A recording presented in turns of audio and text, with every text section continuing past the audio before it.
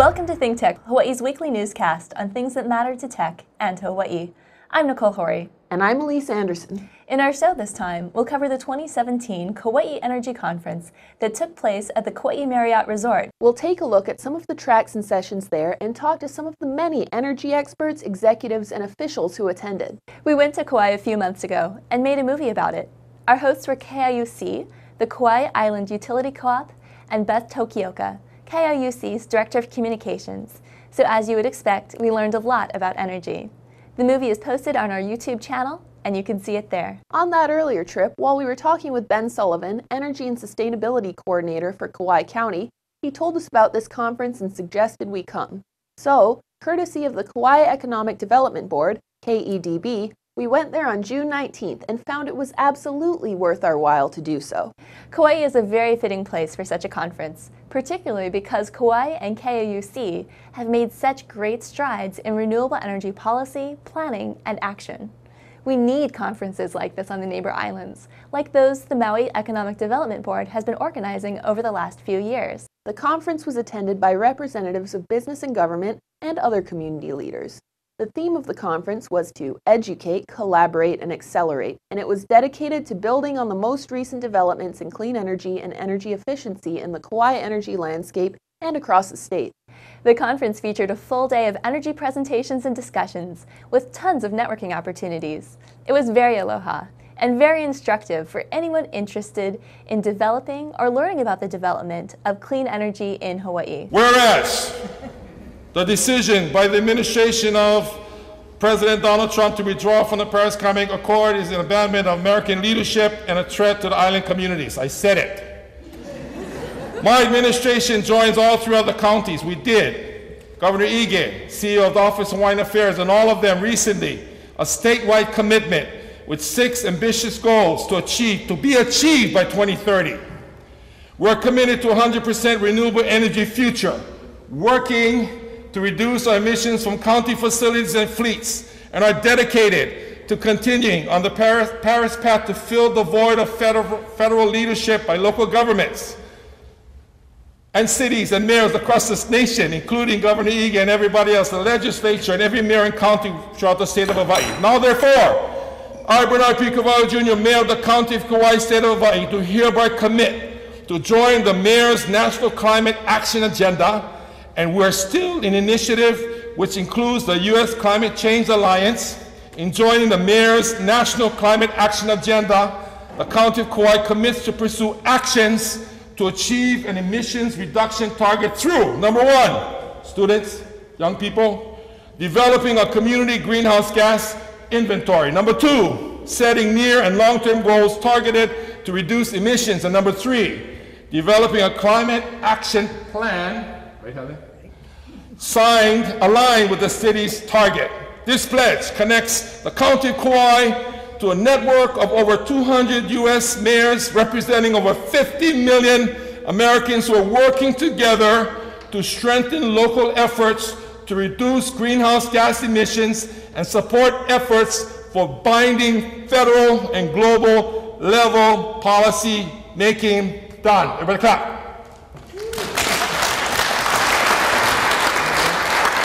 For all of you here, just to let you know, the Department of Education fully supports the Mayor's initiatives and everyone's efforts here. Mayor Bernard Carvalho 2020, the vision he has for the Kauai County, is part of our our innovation plan for all schools and also for the complex area. So believe me, all the efforts building capacity, clean energy, clean whatever it is what we're looking for our students here as far as performance tasks to be problem solvers, critical thinkers in this area. So thank you so much, students. You are the leaders and we'll make Kauai and the world better. So first of all, I want to actually thank the mayor for his courage and for his leadership in this incredibly important initiative. Mahalo. Oh, yeah. And KCC is right there with you, Mayor. Not only through our own institution, since we are a large institution and need to worry about our own greenhouse emissions, but also through education, in which we will help not only the youth, but the adults in this community move forward, and also be willing to do to do demonstration projects and explore new technologies as we move forward. So we really are excited about being part of this positive movement. Mahalo. Thank you so much to everyone that came. I am so glad to see that everyone is actually here and everyone actually believes that this is a problem that we have to solve, because it doesn't matter what's happening on a national level, it's what us as individuals do. And I am so glad that we actually took the initiative to actually sign the proclamation, and we are doing all these things. Thank you very much. Moving forward to 2011 to 2013, we started with our first utility scale solar project, the Kapa'a solar field, 1 megawatt. Back then it was the biggest solar field in the state, the first utility scale one done in the state. Started with that, we moved forward 2013, 6 times that size, in partnership with Alexander and Baldwin at Port Allen, a purchase power agreement for a 6 megawatt photovoltaic facility that also had 3 megawatts of batteries, which become more and more of our story as we go along. You know, one thing I always appreciate about David Bissell, I served with him when I had an opportunity to work on the KIUC board, is that he's very efficient. And so thank you, David, for getting through your presentation so quickly. I really enjoyed hearing about it. I hope you all did as well.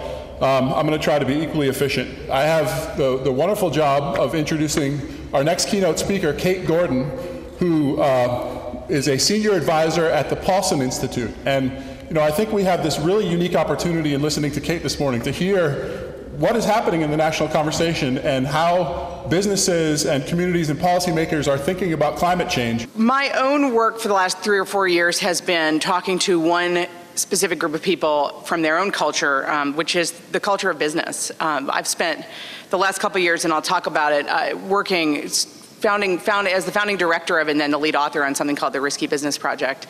And really the point of that project has been to bring climate risk and opportunity issues to the mainstream business and investment community. The talks that followed were on 3 tracks: electricity, transportation, and low carbon future. The first track included sessions on managing electricity costs and PV for your business. The second included sessions on accelerating EVs and transforming the fleets.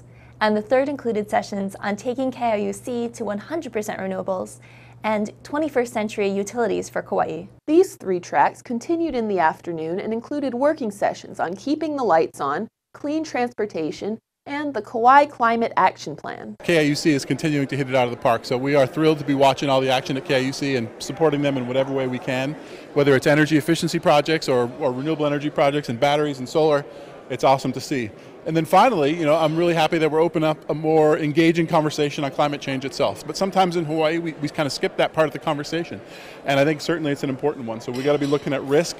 We got to be looking at reducing our emissions across all sectors. And we got to be thinking about what's going to happen anyway. What are some of the inevitable impacts that we need to prepare for? There's no aspect of this conference that we don't touch on a daily basis. So obviously it took energy to get us out from Oahu to Kauai.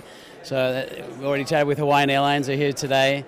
Hotels, second biggest industry in Hawaii, so very important sector to look at their energy costs and management.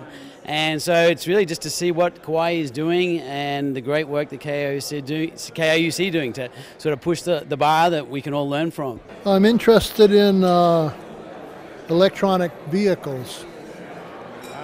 And I have an electronic bike, tricycle actually, that gets it'll go 18 to 33 miles depending on hills and dales and the rider.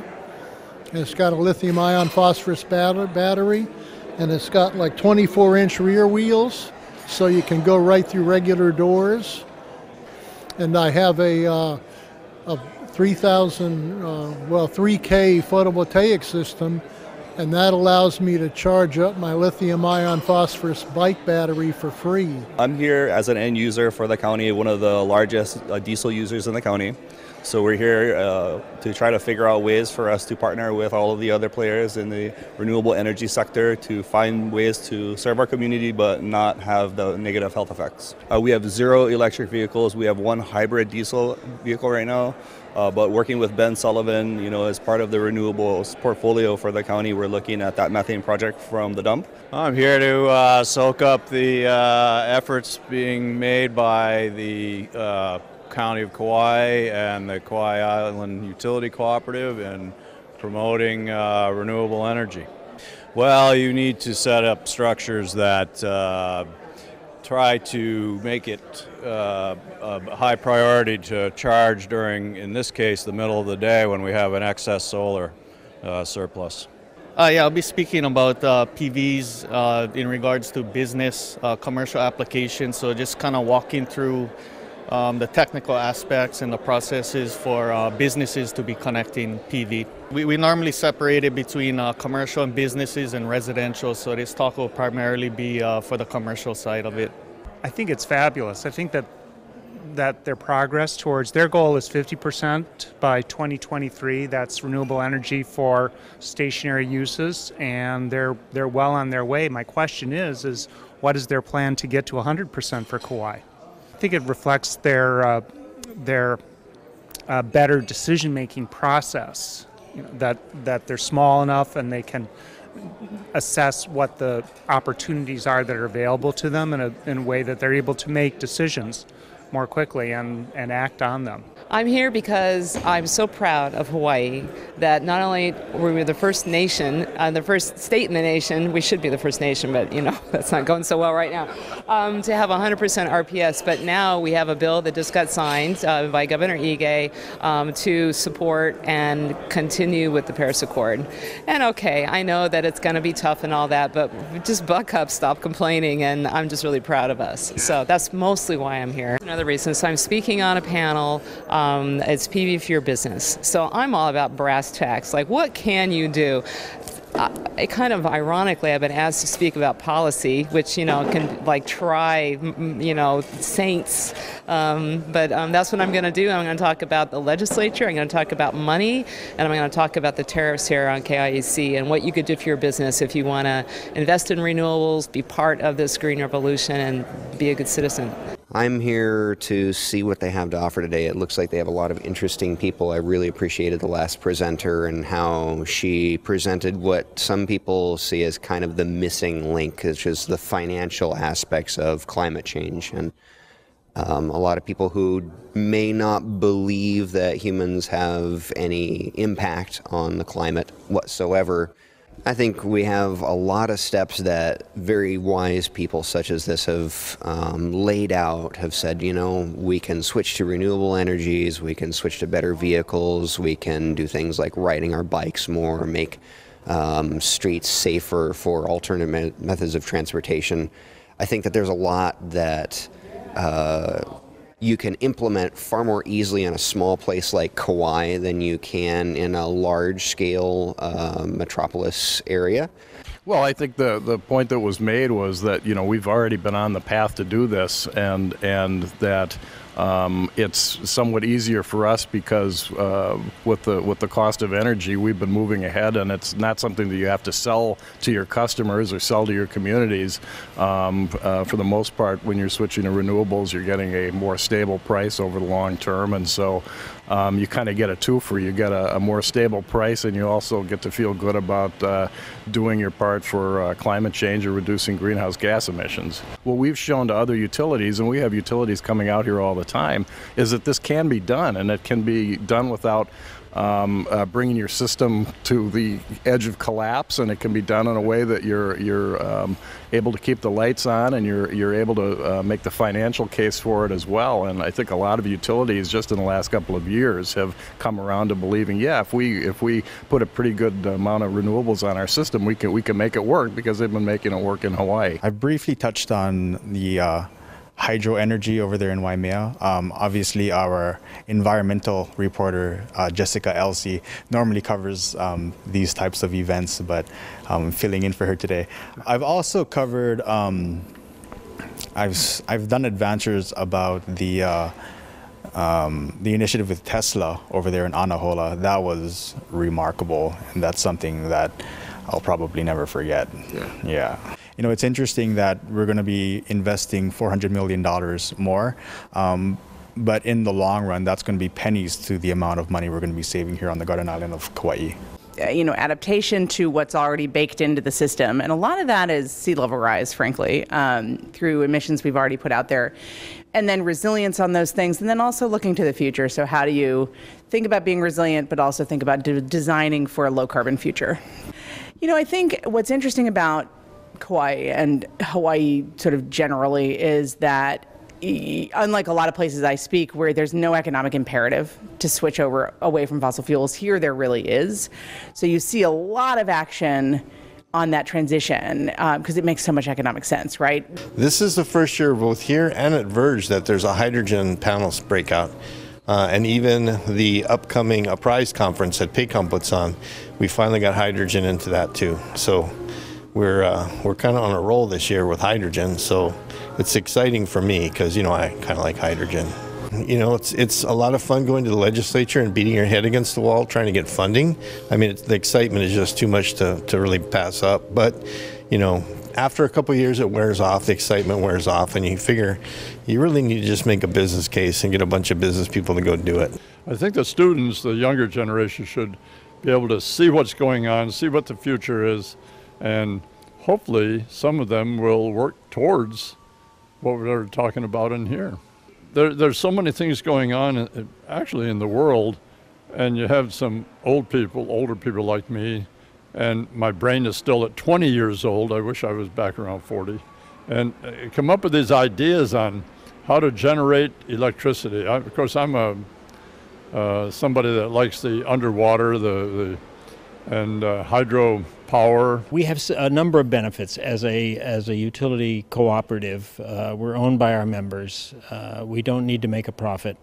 We don't need to build things in order to get a better return. We have an association with the Federal Rural Utilities Service, which gives us access to low-cost capital. We had an aging fossil fuel-based infrastructure. We had to do something. When I came on the board, we were looking at building another big fossil fuel plant. And as a board, we looked at that and we finally set that aside. To me, the bottom line is that yes, climate change is a thing. Yes, there's global warming, and yes, this island's going to be really threatened by that, along with all our endemic species. So to me, definitely conservation and climate change are huge. That's a huge deal. And today, kind of what we've been talking about is how to, in some way, how to deal with that. And that's really important to me. And I think I would say to all of us, because we all live on this island, we all value it very much, and none of us want to see it vanish. I think being at this event was a real eye-opener to see the major steps that Kauai as a community is taking to really address these issues of climate change, because as Emily said, it is a problem, it is an issue, and we really have to face them head on. These situations, these risks, they are indeed real, and it is very important that we are taking action against it, also with the youth, because this is our future that we're going to be in charge of soon. In just a couple of years. The bottom line is that this is a really important issue, and that the community, at least our community, is really trying to get together to solve this. And that's pretty amazing, in my opinion. And I think that one thing to definitely keep in mind is the fact is that the youth really does care.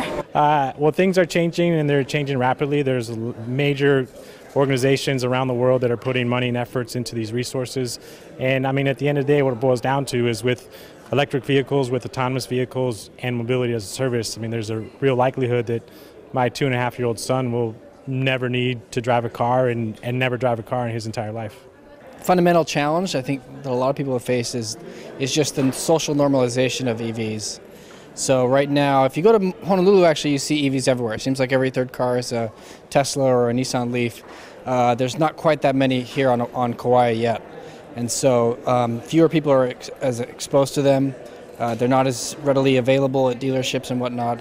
With the magic power of our live view remote broadcasting equipment, we did our regular bi-weekly Mina, Marco, and Me, Energy News talk show from the conference, with Mina Morita, former legislator and chair of the PUC, and Marco Mangelsdorf of Provision Solar and Hilo, who called in from the Big Island. We're still more of a wannabe co-op than a real one in terms of we don't have generating assets or infrastructure, and we're still waiting patiently for the opportunity to see if there's a willing seller on the part of Hawaiian Electric companies to see about parting with Hawaii Electric Light Company so that we can go from a wannabe co-op to a real co-op and join our brothers and sister friends at Kauai Island Utility Co-op that have been making wonderful things happen for the past, 15 or so years. Our two speakers this morning were excellent. We had Michael Chang, and you might Hawaiian Electric.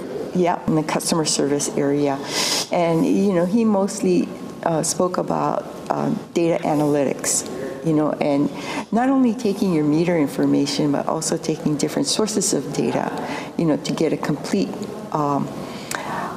view of your business. At 2 p.m., we did another remote broadcast from the conference, this time featuring some of the energy industry members and attendees we met there. We're very happy to work with the Kauai Economic Development Board to help put on this conference. There's a lot of partners involved, the County of Kauai and many others.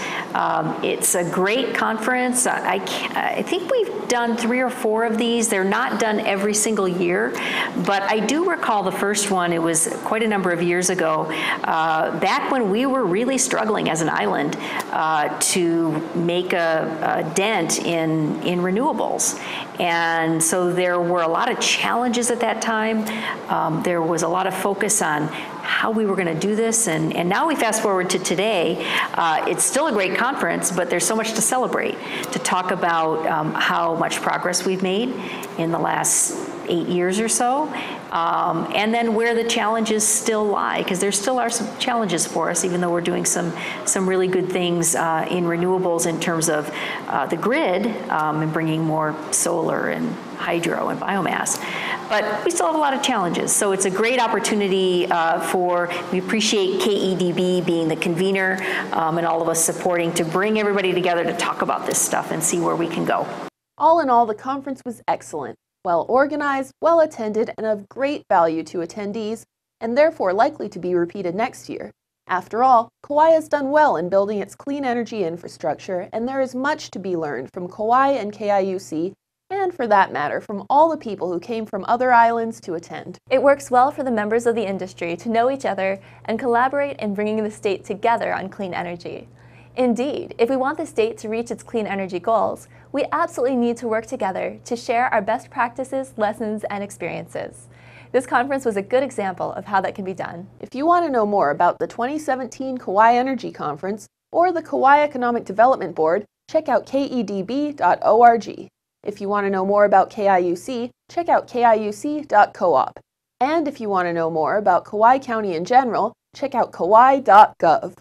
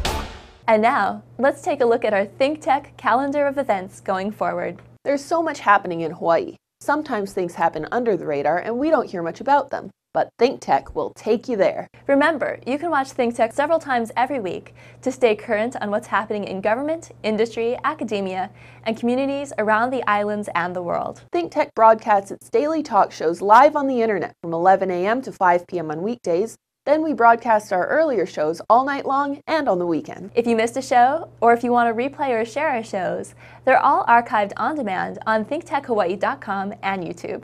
The audio is on thinktechhawaii.com/radio. And we post all our shows as podcasts on iTunes. Visit thinktechhawaii.com for our weekly calendar and live stream and YouTube links, or sign up on our email list to get the daily docket of our upcoming shows. ThinkTech has a high-tech green screen First Amendment studio at Pioneer Plaza. If you want to join our live audience or participate in our shows, write to think@thinktechhawaii.com. Give us a thumbs up on YouTube, or send us a tweet at ThinkTechHI. We'd like to know how you feel about the issues and events that affect our lives together in these islands. We want to stay in touch with you, and we'd like you to stay in touch with us. Let's think together. You can call into our talk shows live. While you're watching any of our shows, you can call into 415-871-2474 and pose a question or make a comment. We'll be right back to wrap up this week's edition of Think Tech. But first, we want to thank our underwriters.